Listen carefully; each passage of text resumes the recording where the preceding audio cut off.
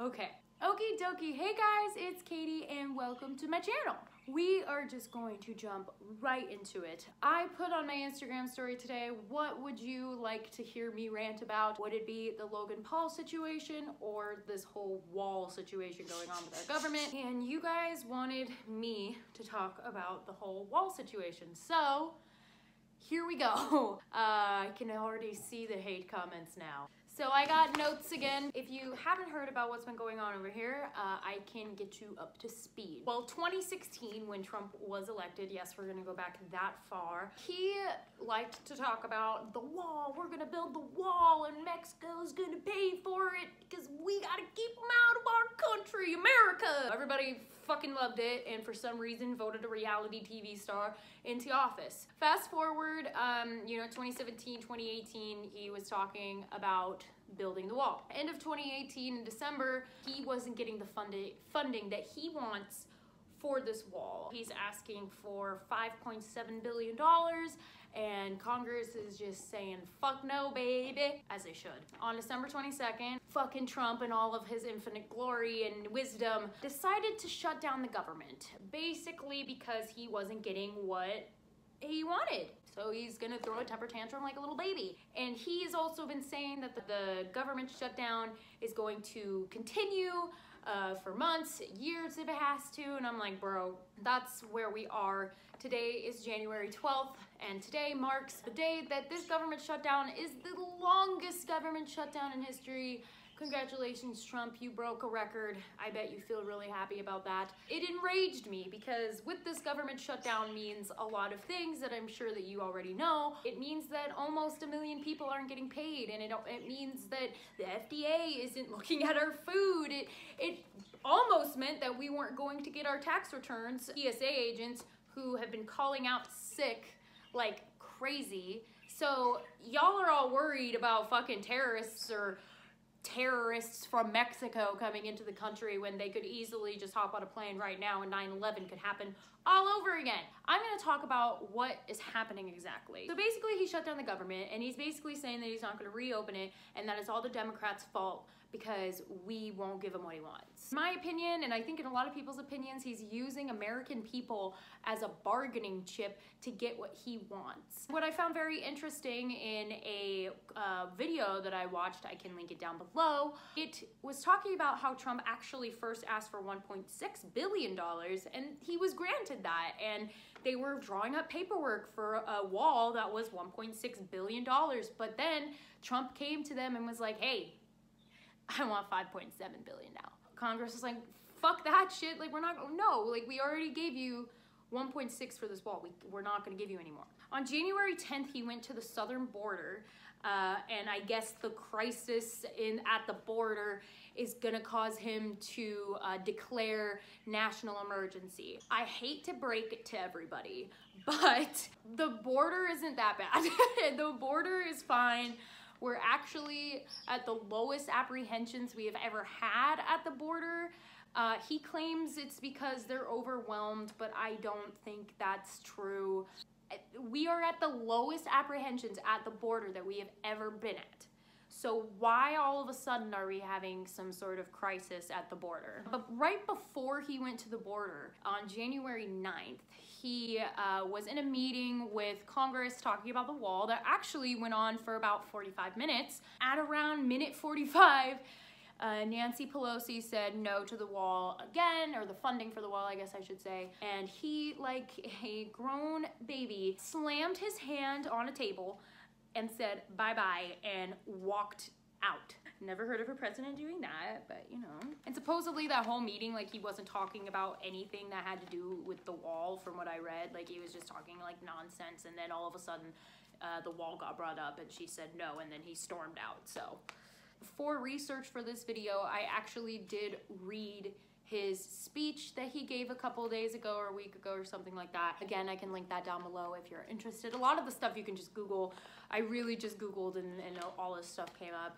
It's simple. In parts of his speech, he really tried to implement drugs and like drug addiction. He's using drugs as a reason for us to have more border security because all these people are bringing in drugs, right? But my question is, how come we're not doing anything for the people who are on drugs? A lot of countries actually, when somebody is addicted to a drug, instead of arresting them and putting them in jail like good old America likes to do, they put them into rehab and they try and make them better people, and they try and give them a new life, because truly drug addiction is an addiction, and it's a disease, and it's a mental, and it's really difficult to come out of. Putting someone in jail is not gonna help them.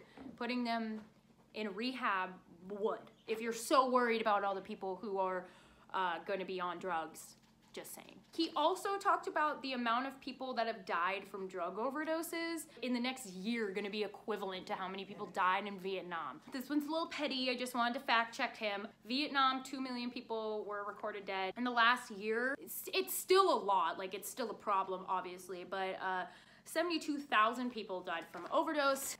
Not that close to 2 million.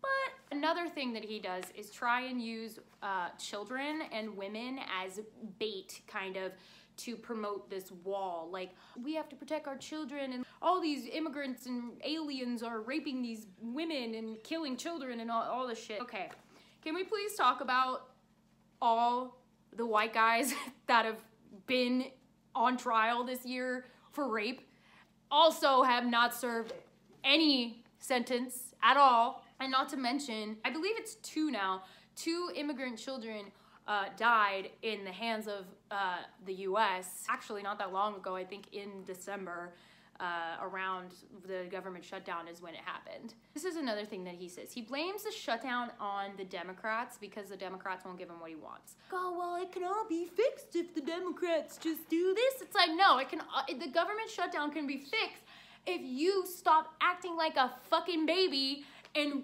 stop it and let these people get their payment. Like, he also said that if the Democrats just came to the White House, it can all be solved in 45 minutes. Really, President Trump? 45 minutes? Because as I recall, the last time you had a 45-minute meeting, the second you were told no, you slammed your hand on a table and walked out. So, no, I don't think it can be resolved in 45 minutes. He also says that people build a wall around their estate, and that's why a wall is so good. Just because someone builds a wall around their house or around their estate does not mean it's going to work on a fucking border. That's so different. It's so different. This is what I find the most interesting. You can find this as well by doing just a little bit of research. Actually on Wikipedia, I'm pretty sure, is where I found this. A lot of what Trump said in his speech really rubbed me the wrong way. I feel as though he's trying to demonize Mexican people, obviously, as being these hateful criminals, murderers, all this shit, right? I'm not saying that some of them aren't. There's plenty of people who are native to America who are awful and terrible people. I mean, there's plenty of white guys going out and killing and raping and doing all that shit. But what I found interesting, a study by Cato Institute using 2015 crime statistics from Texas, they found that immigrants in the country illegally were 25% less likely to commit homicide than a native-born American. They're also 11.5 less likely to commit a sexual assault. On both crimes that Trump is telling us supposedly they're running around doing these things every day, are things that people who are native born to America are more likely to do. Just some food for thought.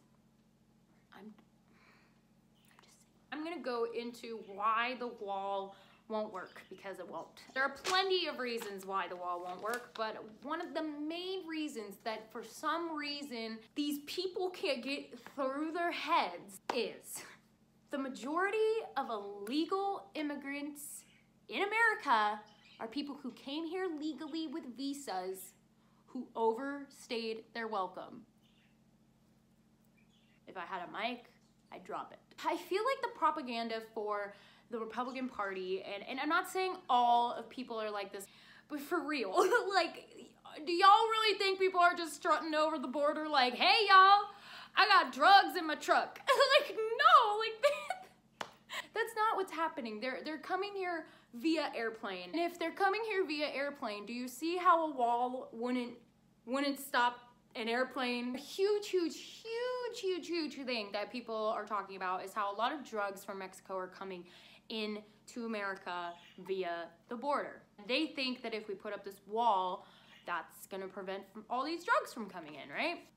Wrong. Statistics show that stashing illegal cargo in vehicles and driving to the port of entry is how a lot of drugs get smuggled into the country, like meth and heroin, which are the biggest ones.